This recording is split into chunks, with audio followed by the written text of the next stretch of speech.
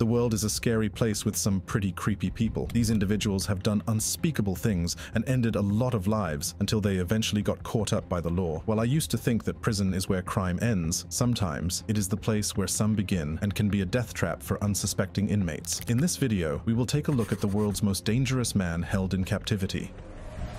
Jason Barnum.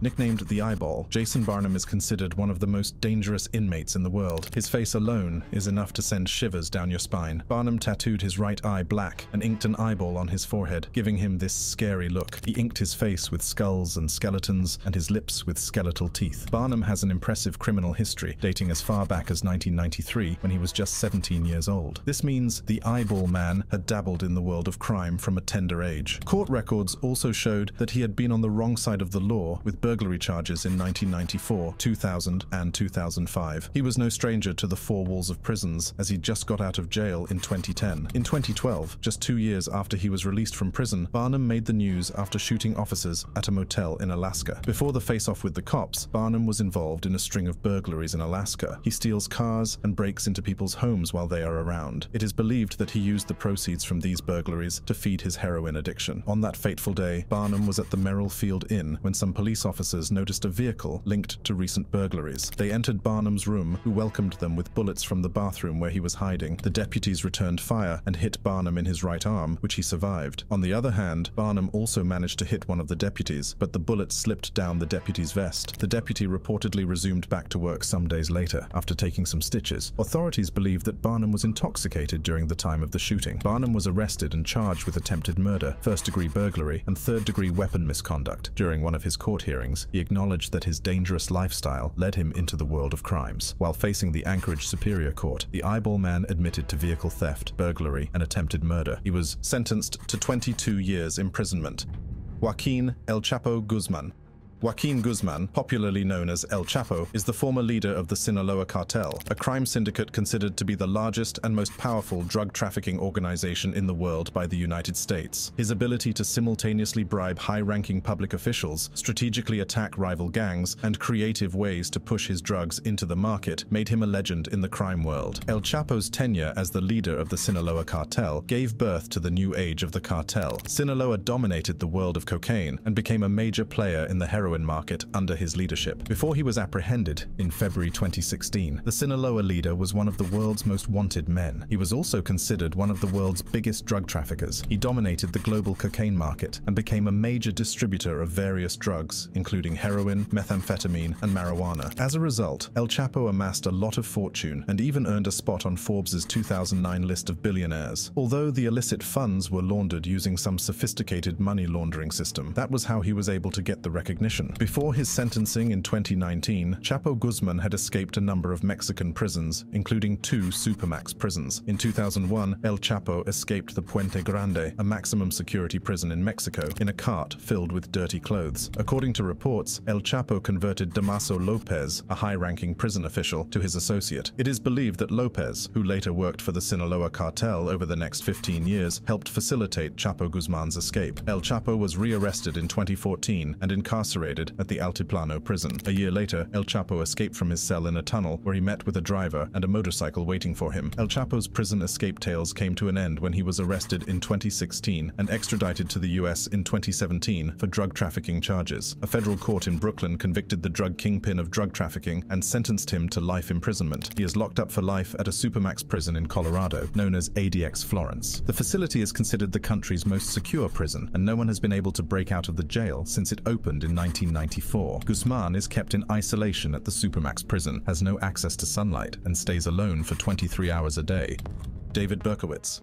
David Berkowitz, better known as Son of Sam, is a notorious serial killer who terrorized the city of New York in the 90s. Berkowitz ventured into the world of crime in the mid-1970s and carried out his first murder using a knife before he upgraded to ending the lives of his victims with a handgun. Berkowitz once served in the US Army and was honorably discharged before he went rogue and began to commit violent crimes. Son of Sam targeted young women during his lengthy killing spree, which affected female residents of communities like the Bronx, Bronx, Brooklyn, and Queens. He also had a preference for white women with long dark hair. However, aside from his attraction to white women with long dark hair, there was a pattern in his killing spree. The majority of his victims were killed while they sat next to their boyfriends in parked cars. According to reports, Berkowitz enjoyed this activity and would even return to the crime scenes. He eluded what happened to be the biggest police manhunt in New York, and even occasionally dropped letters to taunt the police and promise more murders. To identify the mysterious serial killer, the police tracked down every legal owner of a .44 caliber bulldog revolver, and even set traps by pretending to be couples in parks, hoping he would show up. In July 1977, Berkowitz shot two female friends who were discussing their evening at a nightclub. Unlike his previous murders, the victims did not have long or dark hair and were not a couple. Many people witnessed the scene and saw Berkowitz as he walked away from the scene. The witnesses gave his description to the police, who rather pegged him as a witness and not a suspect. A month later, the police searched his car, where they found a rifle, a duffel bag with ammunition, maps of the crime scenes, and a letter from Son of Sam, which was yet to be posted. However, they couldn't enter his home to arrest him yet. They waited to get a warrant before barging into his apartment, so the evidence they recovered could be admitted in court. When he eventually got arrested, the criminal allegedly told the police, "Well, you got me. How come it took you so long?"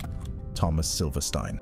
Thomas Silverstein is often regarded as America's most dangerous prisoner. This is because he killed 2 inmates and at least 1 prison guard in just 6 years after he was sentenced to jail for armed robbery. Silverstein went into the world of violent crime very early, and by the age of 19, he was already at the San Quentin prison in California, serving time for armed robbery. He was released on parole 4 years later, only to get arrested again, but this time he was arrested alongside his father and cousin for executing 3 armed robberies. In 1977, a court sentenced him to 15 years behind bars at the United States Penitentiary in Leavenworth, Kansas. While at the correction facility, Silverstein became a member of the Aryan Brotherhood Gang, an organized crime syndicate with over 15,000 members in and outside prisons in the United States. According to reports, Silverstein murdered Danny Atwell, a fellow inmate, because he refused to have a part in smuggling heroin through the prison for the gang. Silverstein was convicted for Danny's death and sentenced to life at the United States Penitentiary in Marion, Illinois. At the time, Marion Prison was considered a high-security facility. A court later overruled the rulings. During his days at Marion, Silverstein murdered another inmate, Raymond Cadillac Smith, who belonged to the DC Black Prison Gang. As a result, he was given another life sentence. In 1983, while serving a life sentence for murdering an inmate, Silverstein killed a correctional officer, Merle Klutz. After leaving the shower, Silverstein managed to fall in line with Randy Gomez, a fellow member of the Aryan Brotherhood Gang. Gomez unlocked Silverstein's cuffs using a homemade key and passed him a prison knife, which he used to stab the correctional officer 20 times. After the murder of Klutz, he was placed on a no-contact order where he was put in solitary confinement. Silverstein's series of murders in prisons across the US influenced the design of ADX Florence Supermax prison, where he was housed until he died in 2019 after spending 36 years in solitary confinement. Michael Campbell.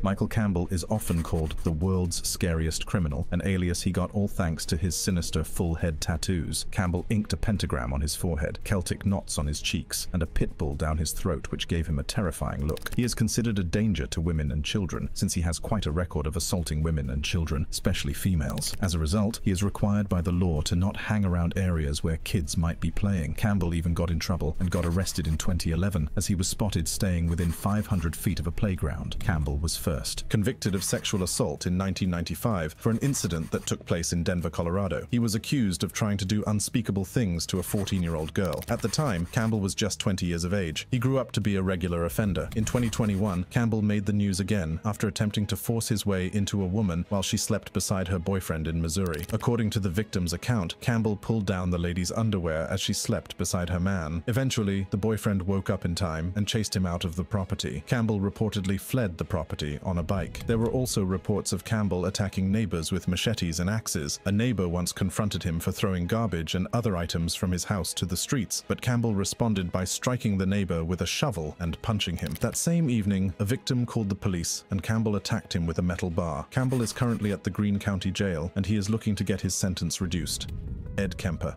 When I see a pretty girl walking down the street, I think 2 things. One part of me wants to take her home, be real nice, and treat her right. The other part wonders what her head would look like on a stick. These are the words of Edmund Kemper, an American serial killer who operated in the early 1970s and was responsible for a string of murders during the period. Ed Kemper started his serial killing as early as the age of 15, and his first 2 victims were his paternal grandparents. Ed Kemper was sent to stay with his grandparents at their ranch in North Fork, California. According to reports, he was often bullied by his classmates, and struggled to get along with his grandmother. On August 27, 1964, Kemper shot his grandmother with a gun they got him during the last Christmas. While some believe the murder was the aftermath of an argument he had with his grandmother, others claim that he shot her to know how it felt. Kemper knew his grandfather may not be able to bear the pain of losing his wife, so he did him the favor of shooting the old man as he came home from grocery shopping. Once he was done with the murders, he called his mum and the local police to report his actions. Eventually, he was diagnosed with paranoid schizophrenia and was kept in a mental institution for criminals. On his 21st birthday, he was released, although several psychologists protested against this move. Kemper got involved in a motorcycle accident and got a settlement of $15,000, which he used part of the money to buy a yellow Ford Galaxy, handcuffs, knives, plastic bags, and so on. Kemper murdered 8 people between May 1972 and April 1973, all women. According to reports, he committed many of these murders after having an argument with his mother. On April 19, 1973, Kemper used a claw hammer to bludgeon his mother to death while she slept after coming from a party. He spent the next few hours dismembering her body, tossing darts at the mutilated body, and disposing of her vocal cords. After murdering his mother, he hid her body in a closet and went to a bar to drink. But that was not enough to satisfy his homicidal needs. He invited his mum's friend Sally over that night for dinner, where he strangled her to death. The co-ed killer is now being incarcerated at the California Medical Facility, a state prison medical facility in Vacaville.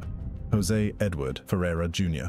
In 1982, Jose Ferreira murdered Carrie Ann Jopek, a 13-year-old who attended a party with other kids who had skipped school. Carrie was sent away from school on that day for walking the halls without a pass. The school authorities called Carrie's mother to pick her up from the school, but she refused the option since they lived a block away. Carrie's mother searched for her missing daughter around the neighborhood, including the house where her body was later discovered, but couldn't find any trace of Carrie. Nearly a year and a half after the incident, Carrie's remains were discovered by a carpenter who was repairing an old deck. Ferreira was considered a suspect when the incident happened, but wasn't charged. In 2015, Ferreira confessed to his wife about the murder he committed when he was 16 years old. Ferreira's wife reported to the West Milwaukee police that her husband had just confessed to killing and burying a girl 33 years ago. On that same day, Ferreira reached out to a crisis counselor and a TV station. According to Ferreira's account, Carrie mistakenly fell off a stair, and he had his way with her before discovering that she was gone. He narrated that the two linked up during the party and went to the basement, where he thought they could make out, but Carrie was not willing to do that. Ferreira pushed Carrie and watched as she tumbled down the stairs. When he discovered that she was no longer breathing, he spent about 45 minutes digging a hole in which he buried the poor girl. When the police questioned him regarding the murder, he religiously followed his brother's advice, who warned him not to admit to the crime. A day after the TV station confession, Ferreira was arrested and charged with second-degree murder. Investigators added that Ferreira had underlying felonies at the time of the confession. In March 2017, Ferreira was sentenced to 7 years behind bars, exactly 35 years and 1 day after Carrie's disappearance.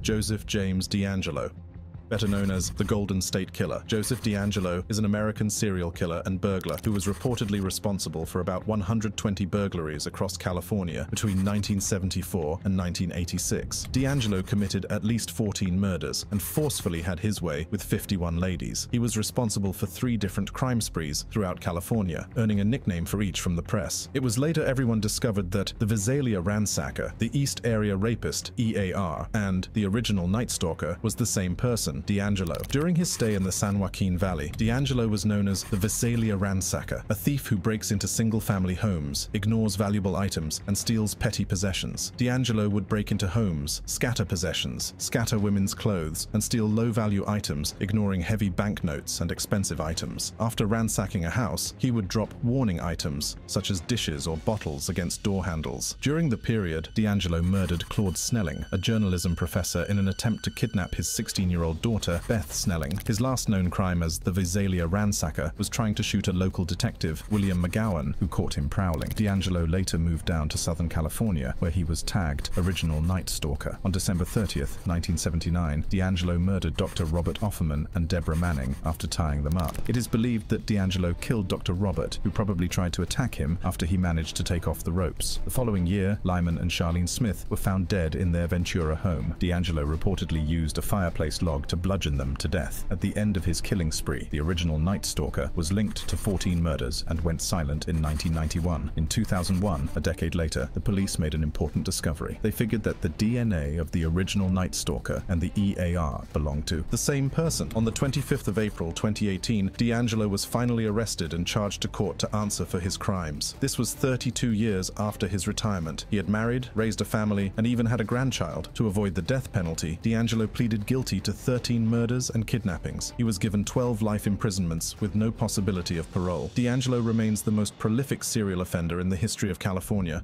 Paul Bernardo.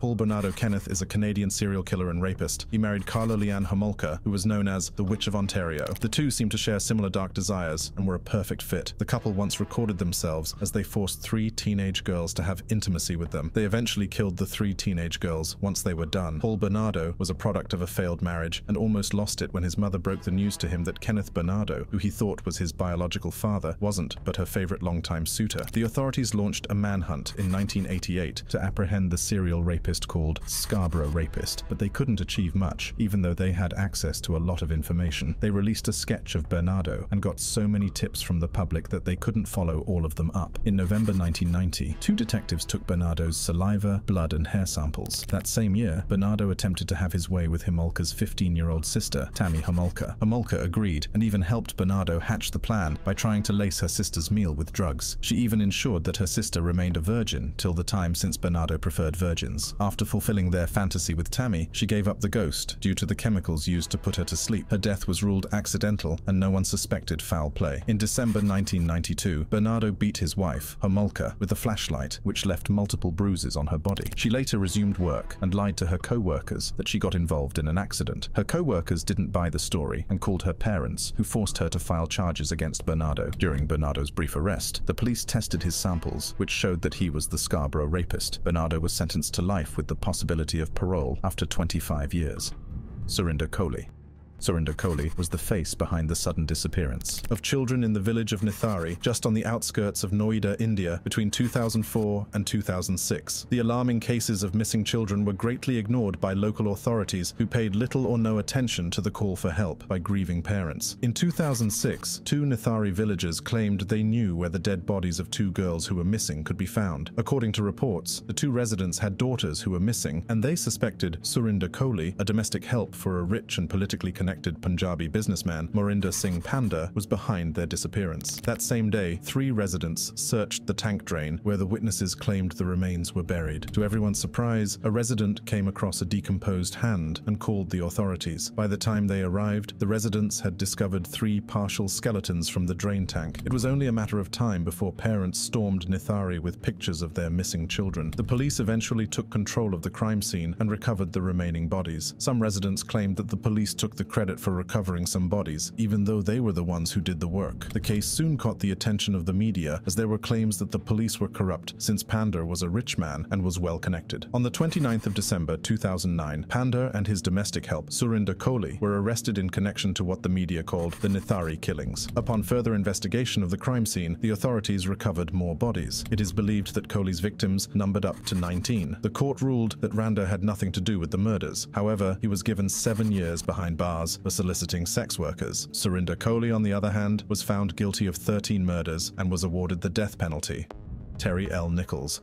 Terry Nichols holds the record for one of the prisoners with the longest prison sentences ever. The former U.S. Army veteran was awarded 161 life sentences and 50,000 years behind bars for his role in the 1995 Oklahoma City bombing. While serving in the U.S. Army in the late 80s, Nichols met Timothy McVeigh, who would later become his co-conspirator in what happened to be the deadliest act of homegrown terrorism in U.S. history. Nichols resigned from the Army after he failed to make the grades in Special Forces. The duo soon became anti-government, believed strongly in conspiracy theories, and began to learn how to make a bomb in gun shows. On the 19th of April, 1995, Terry and his co-conspirators destroyed the Alfred P. Murrah Federal Building in Oklahoma City. They were able to destroy 1/3 of the building. The bombing left 168 people dead, including 19 young kids and babies. By the time the bomb went off, Nichols was already at home. However, not being on the scene didn't stop the authorities from putting him on the list of suspects. Nichols turned himself in when he realized he was wanted for questioning. He agreed that his house house be searched. While the authorities searched his house, they discovered blasting caps, detonating cords, and fragments found at the site, all of which linked him to the Oklahoma bombing. Nichols' co-conspirator, Timothy McVeigh, who executed the bombing, was executed by lethal injection in 2001. Nichols, however, was lucky to avoid the death penalty, as the jury couldn't agree on whether he should receive capital punishment or not. In 2004, he was convicted of the murders of 161 victims and given a life sentence for each. Nichols is now housed at the ADX Florence Supermax prison in Colorado, where he spends 23 hours daily in solitary confinement. He now shares a home with other dangerous prisoners like El Chapo Guzman and Thomas Silverstein.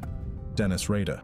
Dennis Rader is an American serial killer who terrorized Wichita and Park City, Kansas in the 90s. It is believed that Rader was involved in the murder of at least 10 people in the region between 1974 and 1991. He occasionally killed men or children. Most of his victims were women. He gave himself the name BTK, which means bind, torture, and kill, a name that depicts how he ends the lives of his victims. The majority of Rader's victims were found bound, sometimes with objects he picked from their homes. There were also marks that showed that they were strangled. When Rader doesn't strangle his victims, he suffocates them to death using a plastic bag. This modus operandi explains the word torture in his nickname. BTK lived a double life. He was a family man in the day and a beast at night. Like some serial killers do, Rader keeps personal items from his female victims to serve as trophies. This may include personal belongings like underwear and licenses, and was not caught by the police. To rub it on their faces, Rader would send letters to local news outlets, taking responsibility for the killings and giving them a well-detailed description of how he committed the murder. He was only known by his moniker, BTK. In 1978, Rader sent a poem to a local news outlet taking responsibility for the murder of Shirley Vian, a woman he strangled to death a year before after locking her children in the bathroom. In some of his letters, he referenced notorious serial killers like Ted Bundy and David Berkowitz, better known as Son of Sam. BTK went silent for 13 years and focused on work and family. However, when he saw that news platforms marked the 30th anniversary of the Otero murders, one of his handiworks, he was moved to write several letters about his crimes. The letter included a computer disk that led the police to his church. The men in blue sealed the case when they got the DNA from Radar's daughter and arrested him in 2005. On August 18,